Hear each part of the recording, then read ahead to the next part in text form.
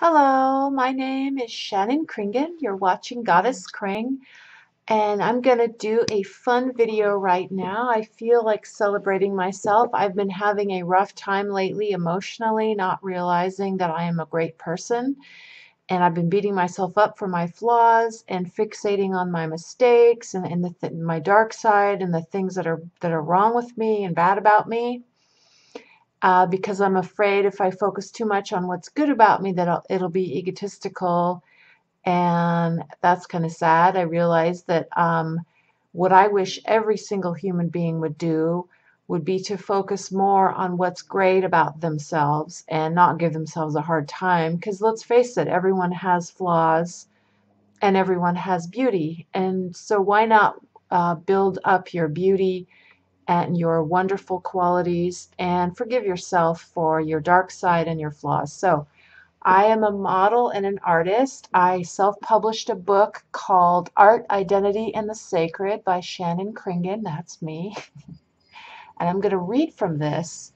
And I also, this is a selfie I did, and I did my own face paint, and then my boyfriend took this photo because he's a photographer, and he took this for me to help me promote myself as a model. So there's me being a model, and I self-published this calendar to help me keep track of my schedule because I work full-time as an art model in Seattle, and I model at about 20 different places probably. And then on the back, here's an example of an abstract pastel drawing that I did.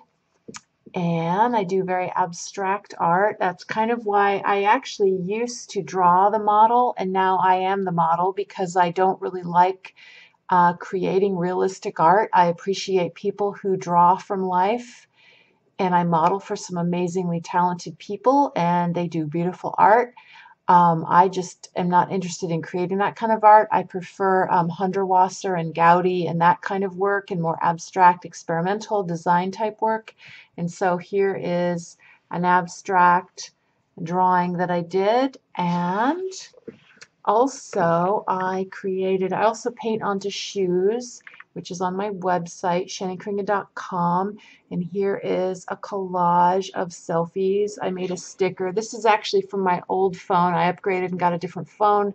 So I just put the sticker to save money. I just put the old sticker on the new phone, and eventually I'm going to get a fancy schmancy custom skin for this new phone. But for now, that's that's my funky substitute for that. So I am somebody who struggles with anxiety and depression and mood swings, and I'm highly sensitive, and I'm kind of an introvert and yet a little bit of an extrovert, sort of in a performance kind of way.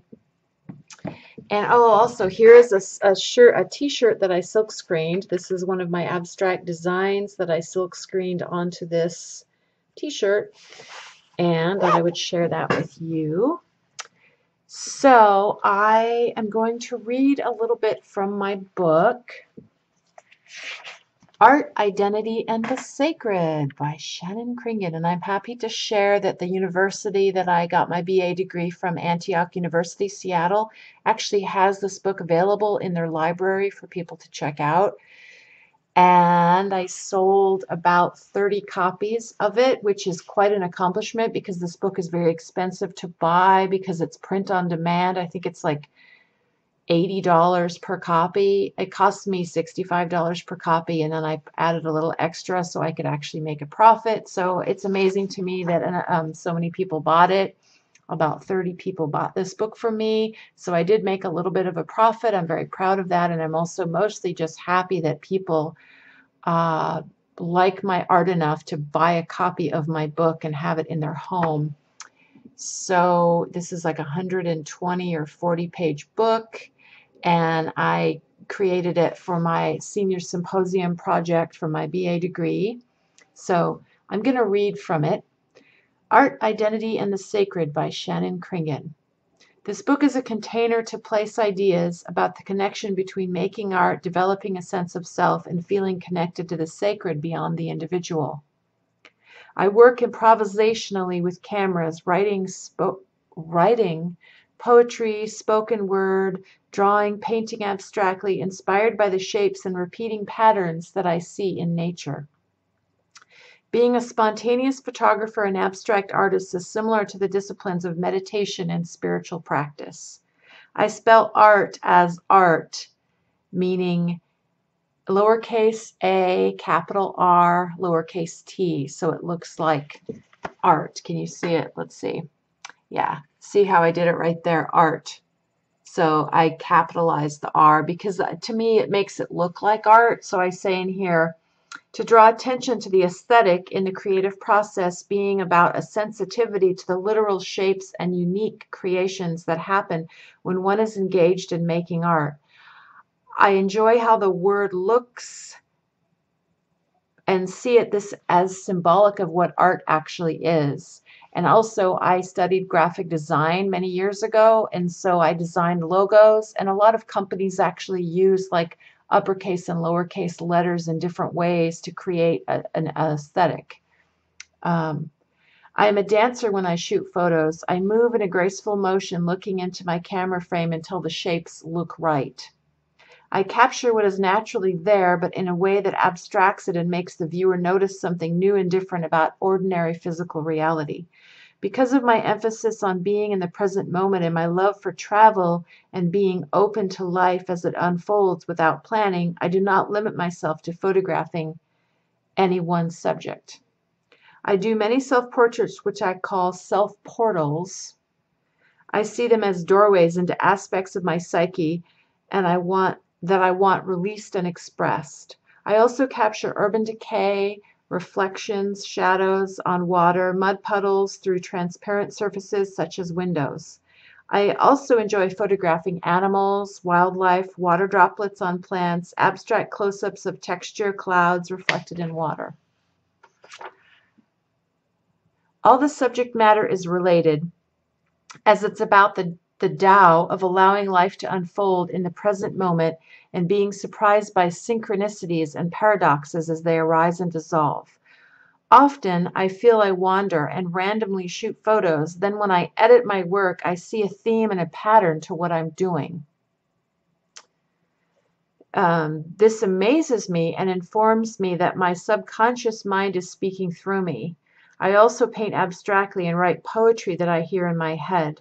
I use a similar approach to all mediums. It's intuitive and I feel guided by energy within me. My process is very kinesthetic.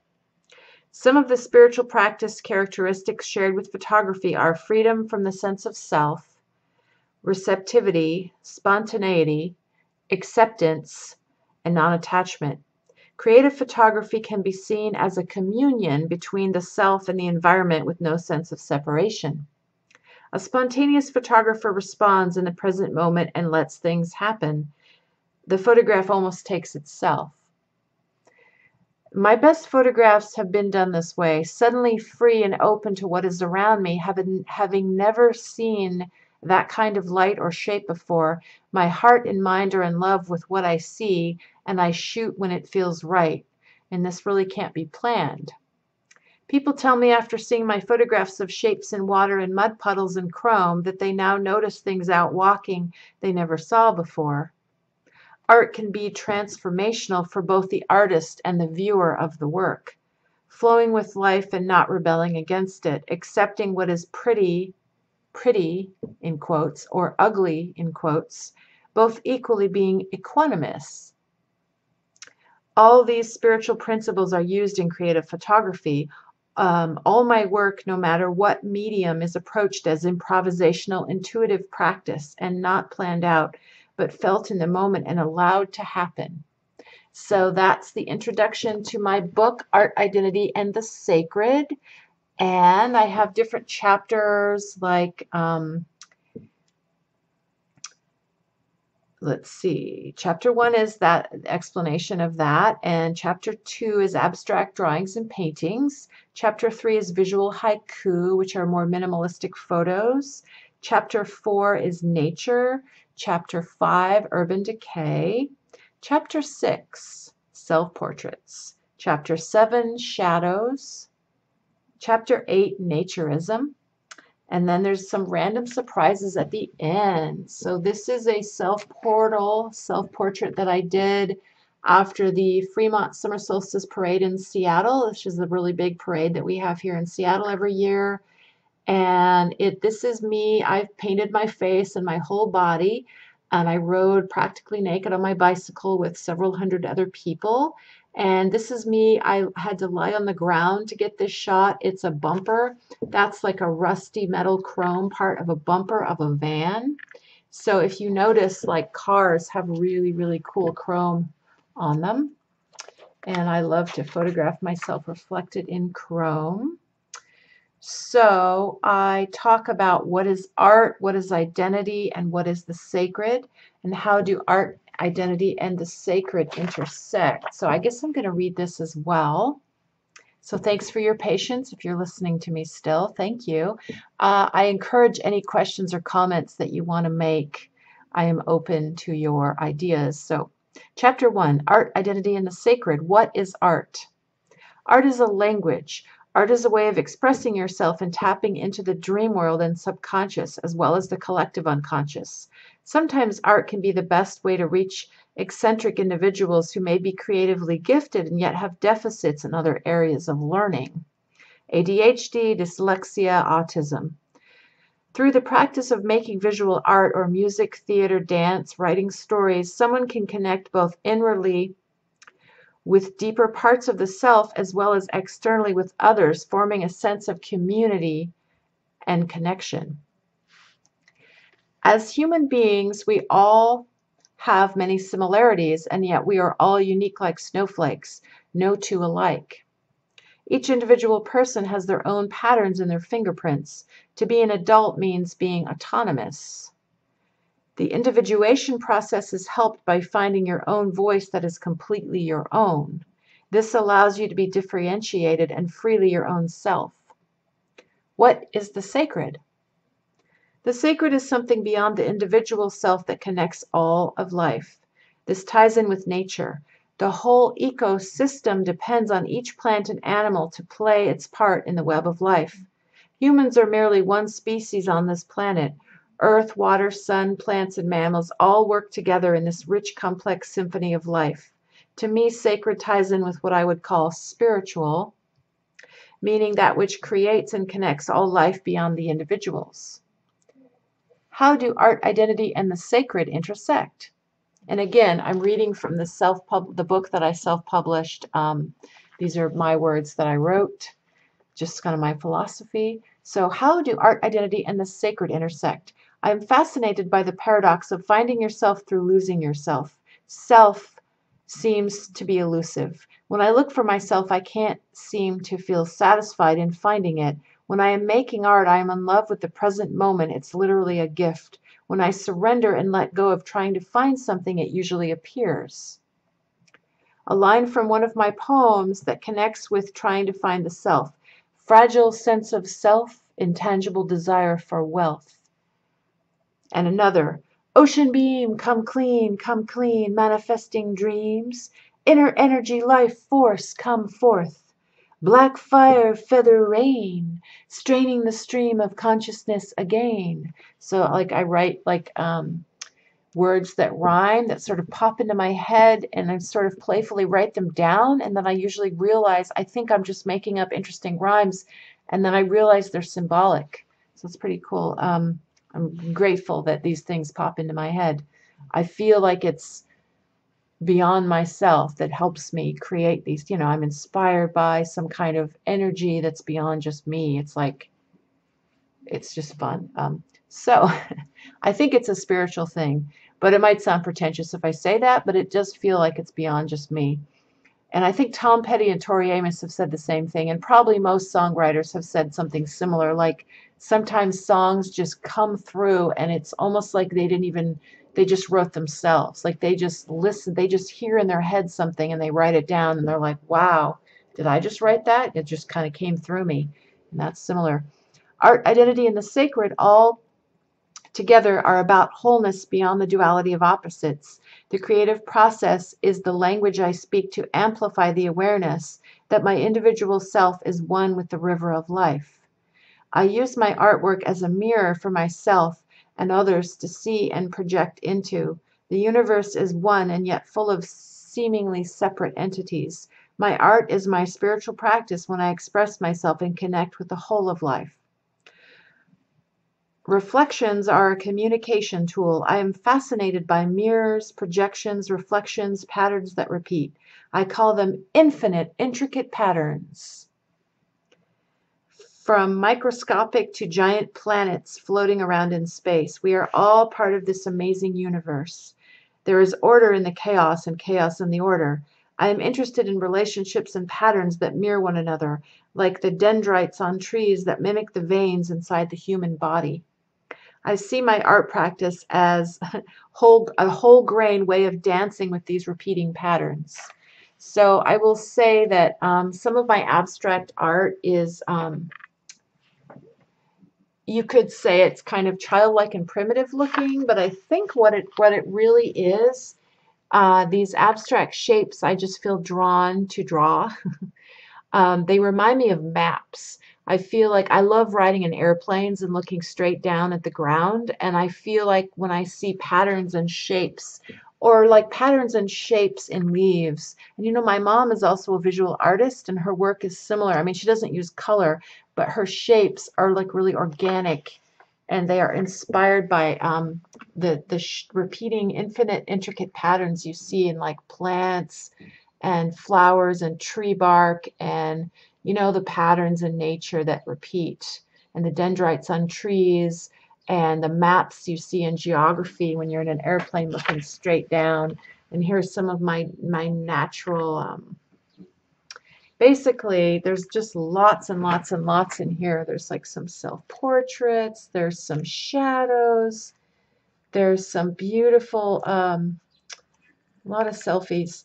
There's some beautiful animal portraits I did somewhere in here, but maybe I'll show the actual photos in the next video, because this video has gone on for a while. But Art, Identity, and the Sacred. So this is my book, and I actually feel really good after reading what I wrote. I think I'm going to have to, because I lost track of the words, I need to type this out and share it and publish it on all my blogs and my website, because lately I've been feeling really low self-esteem and a lack of sense of self. And then I realized, wait a minute, I made this book, I created this beautiful book, you know, I'm an artist, I'm a human being that has value. And it's sad that I sometimes think that I'm nothing, I don't exist, or I have no value, and I beat myself up and have all of this, like, you know, like I'm a model for other artists, and I'm a full-time model, which is a miracle in itself. And I am low income, but I do fully support myself through being a model, and I've done this for 24 years. And I'm, you know, really grateful that people keep hiring me to model and that I do a good job for them. But I'm also an artist in my own right, and so I want to kind of remember that and cherish and celebrate. You know, like my message to you, the audience, whoever's listening to me, is to please value yourself. Please love yourself. Please realize that you have whatever talent you have. Everyone has some kind of talent. And I would like it if more people would value themselves and contribute and share whatever they have to offer, and not spend too much time worrying about what your flaws are and what you're bad at and what you're not good at. Temple Grandin, actually, the autistic lady that I really admire, Temple Grandin, look her up. She emphasizes that autistic kids can be helped. My mom put me in alternative school, which was really good for me, because kids picked on me in regular school, and they didn't emphasize the arts in regular school. And I'm a bit dyslexic, and I have probably ADHD-ish kind of mind, and I'm very OCD. And so I have kind of an odd, peculiar mind in some ways, but I'm very smart. But I tend to repeat myself, as you can tell in this video. My brain is very chaotic, and yet I'm very talented. And so I have a hard time, and yet I'm good at math. I'm actually kind of good at math for an artist, especially. And I'm left-handed. But I was going to say that Temple Grandin talks about how if you try to force autistic kids to be like other kids, and then you give up because they can't, you might be missing that they might have talent. Like if an autistic person, if anybody is really good at math but they can't do anything else, then let them build up their math skills. If somebody's really good at art and music and dance but they're really bad at academics, then let the kid build up their skills. And Temple Grandin likes to say things like, you know, if a kid can't tie their shoes, let them have Velcro on their shoes. You know, they might never be able to tie their own shoelace, but they might have other talent. So, you know, maybe being normal is not what it's all cracked up to be, and maybe normal is to let people be who they are and find out what their gifts are. I mean, not everybody is extremely gifted, but most people, I think, have some kind of gift. And I feel like some kids maybe they fall through the cracks. And Temple Grandin is a great example of that, because the doctors told her mom, your daughter's autistic, you know, she's not even going to be able to speak. And the mother refused to give up. The mother had tutors. The mother did all, there's a whole movie about her life. Look her up, Temple Grandin. You know, Claire Danes plays her in a movie. It's a great movie, and it's fascinating. And thanks to parents who don't give up on their kids, because, you know, Temple obviously had an amazing brain, and her mother had a tutor help her figure that out and work with her and taught her, and they let her do things that she was good at. Like, she was very bad socially, but she liked to ride horses, and she liked to, so, you know, like, she liked to do certain things with other kids, but she wasn't good at socializing with these kids, but she was good at horseback riding. And so if she could focus on horseback riding, then she could get along with other kids. So I'm similar to that. I'm very good at modeling. I'm very good at my artwork. I'm not as good at regular social, like, I don't like parties. I'm not good I'm not very extroverted. I'm not very good at certain kinds of social activities, kind of stress me out. I'm highly sensitive, but I'm really good at certain things, my artwork and my modeling. And I love music, and I love plants, and I love animals, and all of that calms me down. But if I go out in the world and I try to be like a regular person and do a bunch of regular things, I tend to get really stressed out. So I have made my life so that I mostly focus on what I'm good at, and I try to, unless I have to do something I'm really bad at, I try to just focus on what I'm already good at. So, okay, so I hope this video inspired you. So, Art, Identity, and the Sacred is my book. My name is Shannon Kringen, and I think everybody has a gift and everybody has flaws, and I think our education system would be better if we focused on helping kids figure out what their talents are and help them develop those talents, and try to not fix their deficits, but try to cope with the deficits that somebody has, and emphasize what somebody is actually good at and help them work on improving that skill. That's what I think. It's worked for me. It's how I survive, basically. Thanks for listening. Visit my website, shannonkringen.com, and check out my artwork and my various creative expression. Okay, thank you. Bye.